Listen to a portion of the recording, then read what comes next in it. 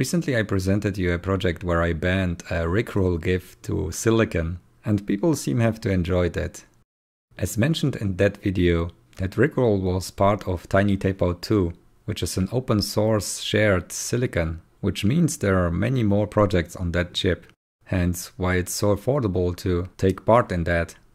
The Rickroll GIF was actually a meme project that I put in last minute. Before doing that, I submitted 3 other projects that have a real-world use. The way Tiny Tapeout 2 worked was that the projects were addressed sequentially, so it was only possible to clock the inputs and outputs of the chip in the kilohertz range. Thankfully this changed for the new Tiny Tapeout runs.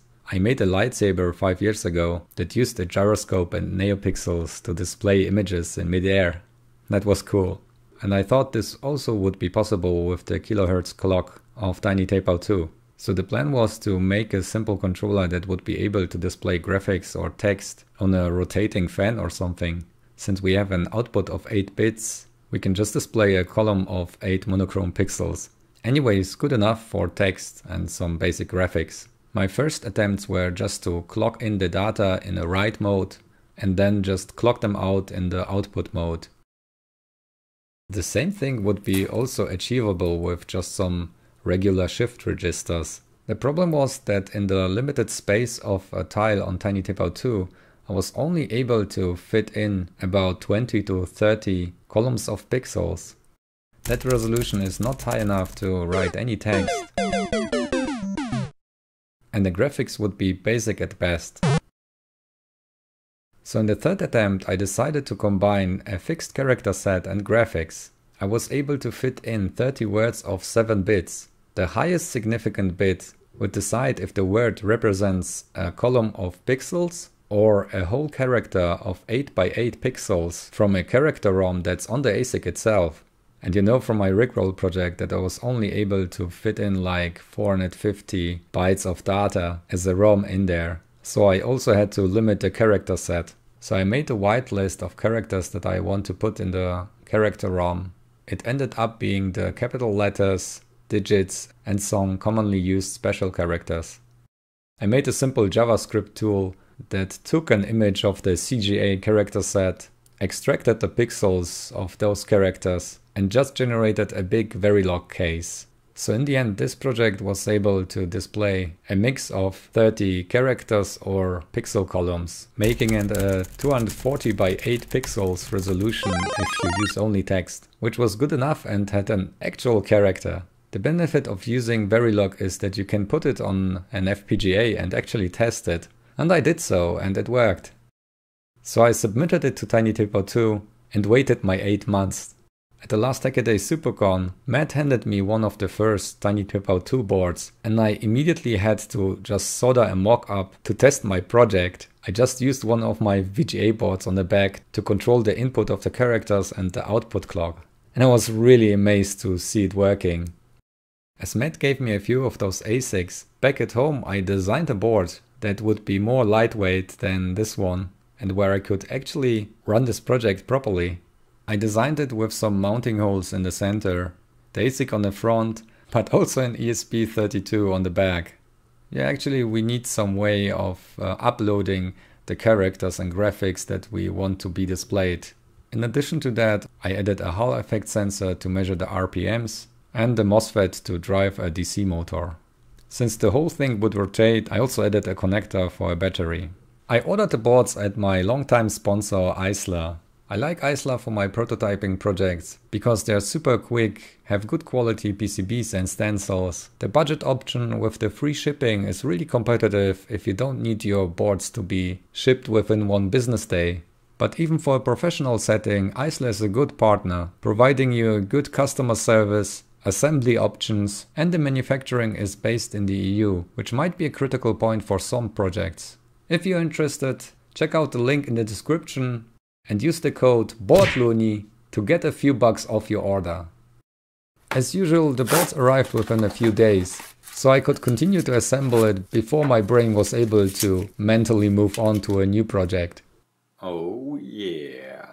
Since this PCB has a lot of different components, I used Eisler's assembly guide to help me place the parts. If you uploaded your project file either by using their extension or by uploading on the website, it will have all the information needed to place the parts. I stenciled the front side with the ASIC first. The back side has just the ESP32 that can also be soldered by hand if needed.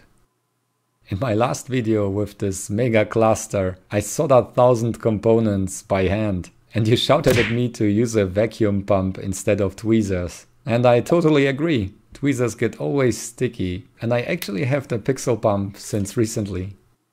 The pump came with 8 of these S&D magazines, and I must admit, I love these things. Usually I try to juggle all my standard components in those big reels, and it's a mess. And now I could just roll in a few hundred in each of those and dispense them easily to pick with the pump.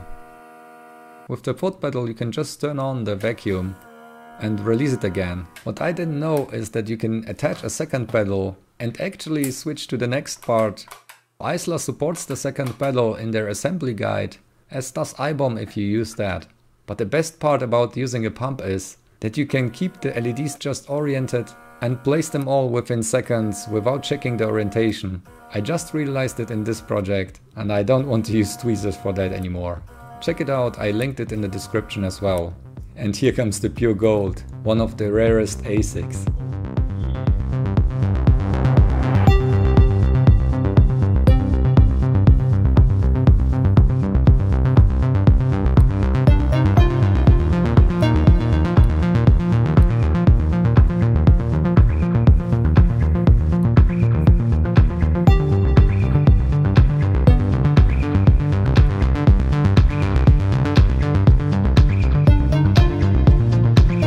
After reflowing, I just removed some solder bridges from the QFN, which is really simple, and added some solder to the USB receptacle.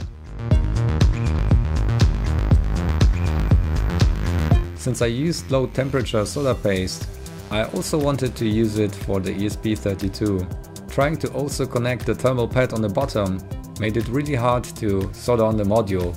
At the end it worked with the hot air gun.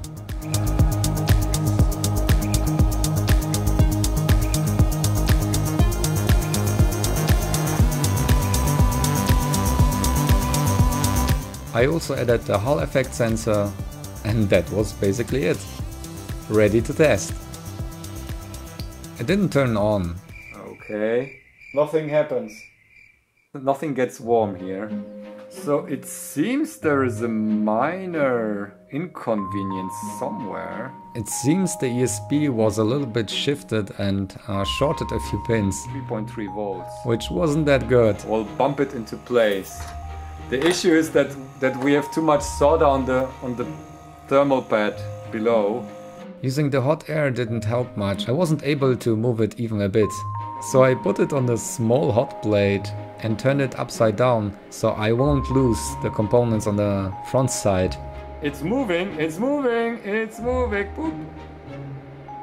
ESP32 fondue. That worked, but the temperature was so high. I even lost the can of the ESP32. We lost the can! I shouldn't put it to 200 degrees. Yeah, where we go we don't need AMI shielding. Yeah, alright. I soldered it back on without the can.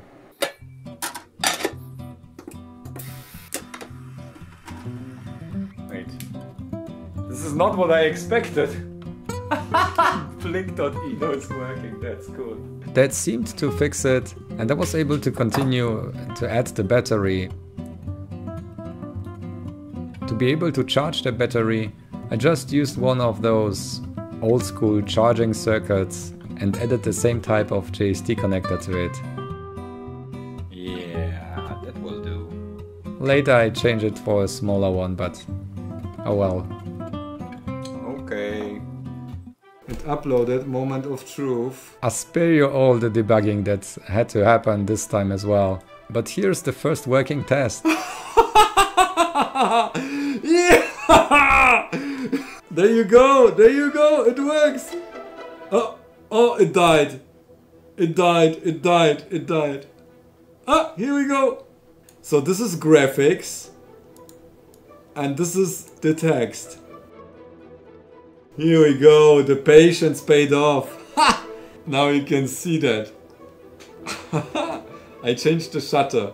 You can actually see something displaying there. Next part would be to attach a motor and make it rotate so we have a controlled environment to display any text and graphics.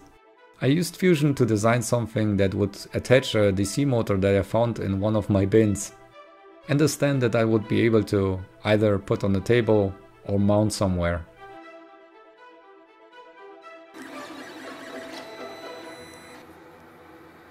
Keeping all the small screws and bolts finally paid off this time. I found two that would be fitting and attached the motor.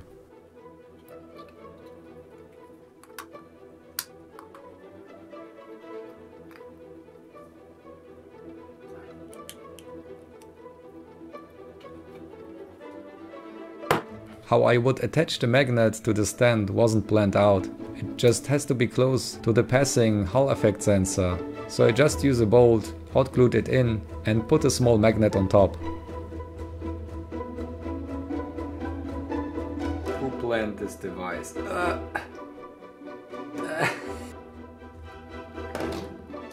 I will glue it to the Captain tape here.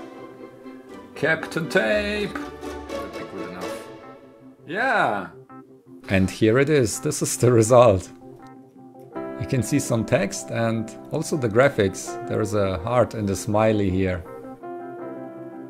Turning the device on wouldn't start it immediately. You have just to flick it, and once the Hall effect sensor is triggered once, it tries to keep constant RPMs that would match the text.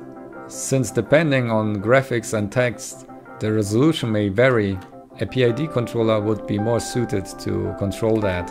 I also tried to add Wi-Fi capabilities, but when I knocked off the CAN of the ESP32, it seems I also removed few passives from the antenna, so I actually had to replace the ESP again. The Wi-Fi works, but oh well, you know how ESP projects work. They tend to crash and then you give up.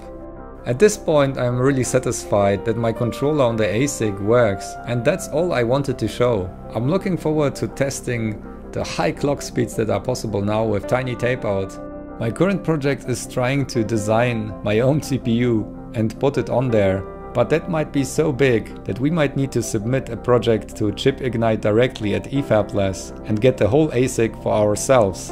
Anyways, I hope you liked this project.